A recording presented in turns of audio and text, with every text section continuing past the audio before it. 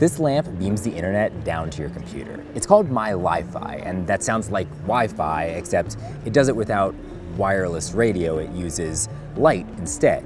If you have a TV remote, it uses infrared to beam out, changes to the channel. This is the same thing, but doing way more.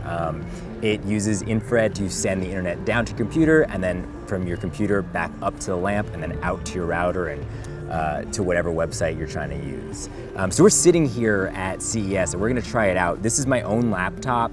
I just turned Wi-Fi off. I don't have an internet connection, so I need to use this dongle.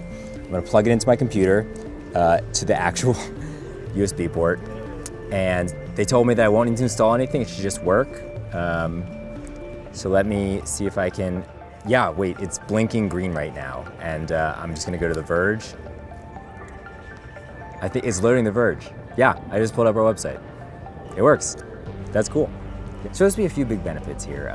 One is security, right? So instead of having a Wi-Fi network that somebody can tap into, there's just this infrared that is really short range. It's going from here to here, and it's going to be a lot harder to monitor what you're doing. They're also selling a pro version that encrypts all the traffic too. The other benefit is supposed to be a health one because there aren't radio waves. Now, very important to know that radio waves are not actually known to be harmful to the human body. So that's not really a benefit. But if you are a person who worries about these things, the option is there. The downside though is that, at least for this initial version, it's very short range. This is a desk lamp, and if I move it too far away, you can see these lights start to go down to show that my signal is breaking.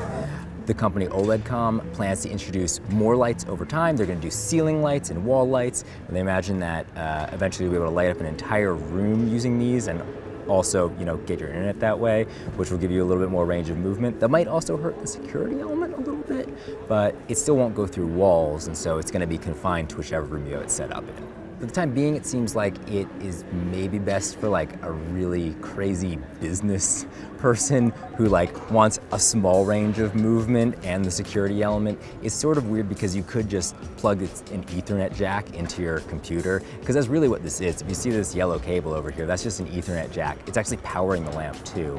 The lamp itself is a pretty standard smart desk lamp. It can change between warm and cool color temperatures, so from bluer to more orange. You can set a timer to turn it on and off over time. You can also use an app to control when the internet connection is activated. That's actually kind of one of the weirder things. In order to manage the lamp, you need to use an app, and to use the app, you have to use your phone, which requires Wi-Fi. There's also a web app, so you could theoretically then go to a hardwired connection. But if you're trying to totally avoid Wi-Fi, there's just really not a possibility. So the selling point here is really the security.